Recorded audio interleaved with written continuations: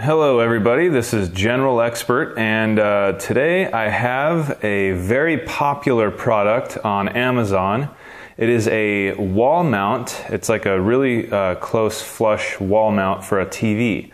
Now this says that it goes from 32 inches to 65-inch TVs, which is virtually all, most TVs out there that we all own.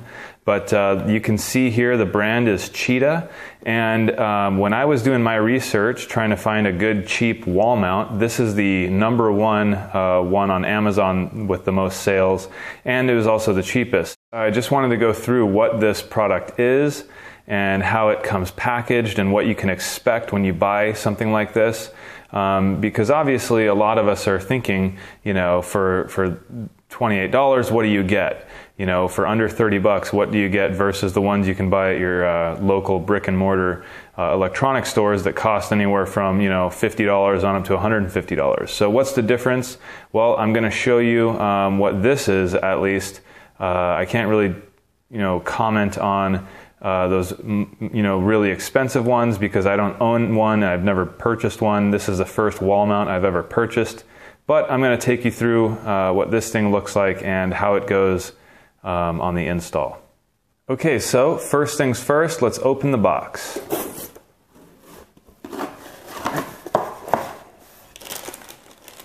Okay, so the first thing I just pulled out of the box is this really long package of all, it looks like all the bits and pieces and screws and mounts and washers and all that stuff, which looks good to me. That looks like they are caring about their packaging and making sure that pieces aren't getting lost.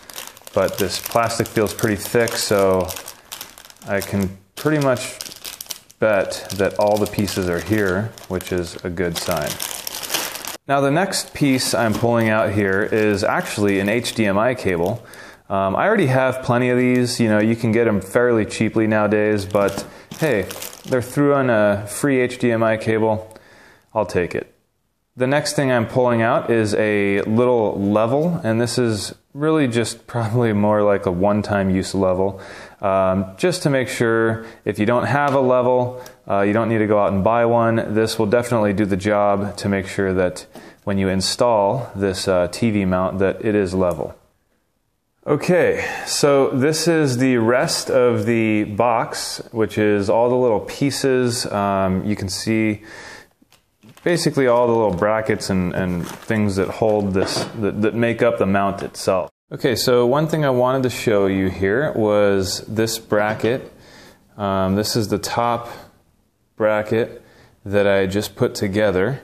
Hopefully you can see here in the middle where these bolts are. This is actually two pieces that come with all the hardware, and you basically have to bolt it together. You can see it says up and kind of shows you exactly where things need to be. It's pretty self-explanatory. Just put the bolts in the holes. The bolts are all there. Let me show you on, so this is the top bracket. This is the bottom one. And this is how it comes in two pieces, 1 and 2. And you can see they already have the bolts pre-installed. This side with the little connecting plate is already tightened down pretty tight, but you're going to want to make sure you go over it again. These bolts and screws are actually left loose because you're going to have to take them off and use them to connect, you know, to the other side. Very, very self-explanatory. You just take it apart and, you know, put it back together. Okay guys, so there it is. That's the actual plate that is going to go up against the wall. And as you can see, the two bars that I was telling you about, the lower and the upper, they're attached with this little plate here. All the bolts are, you know, there, right there for you, pre-installed, so you can just unscrew them and screw them right back in. Really self-explanatory, but you are going to need to look at the directions just to confirm, you know, which ways like all these little pieces go, because you can put them in wrong if you don't pay attention to the drawings. But I'm trying to show you here. These little pieces here on the sides.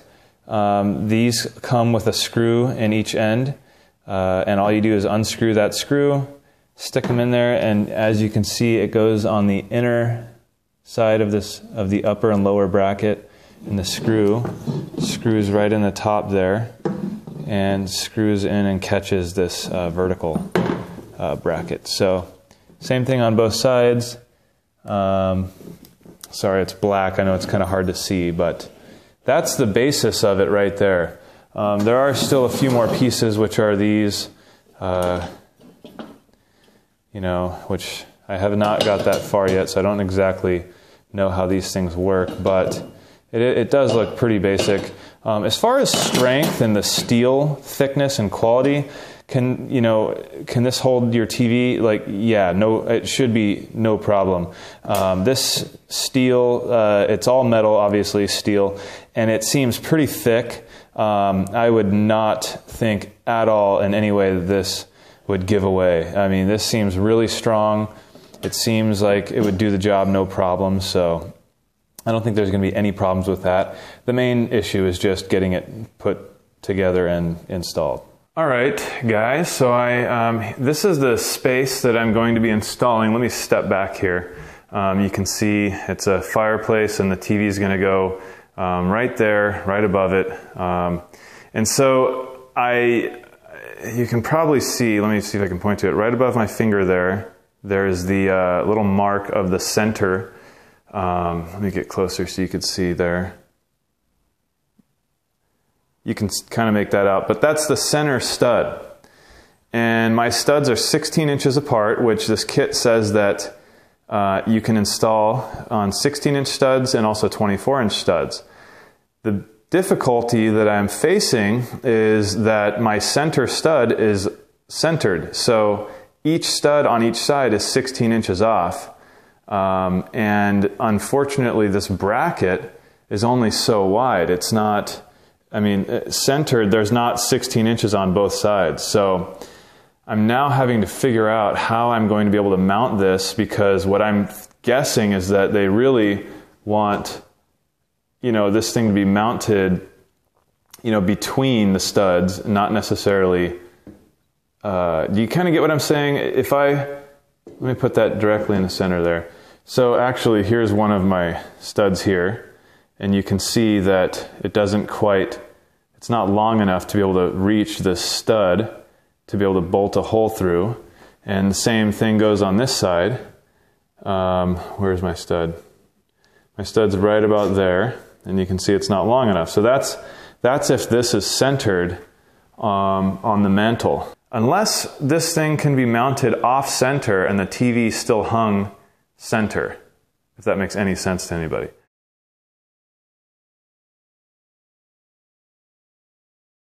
All right, guys, so I got this bad boy up, and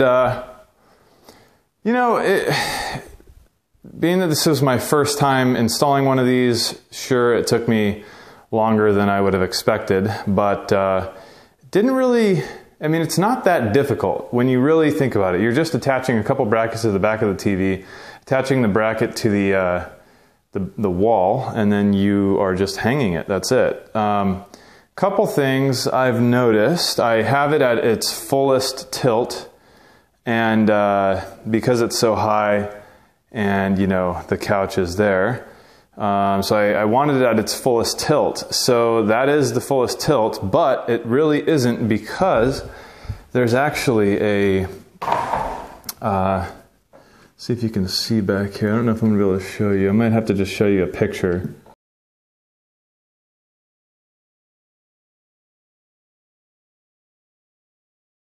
So there you have it, guys. That is the wall mount by Cheetah, the #1 bestseller according to Amazon.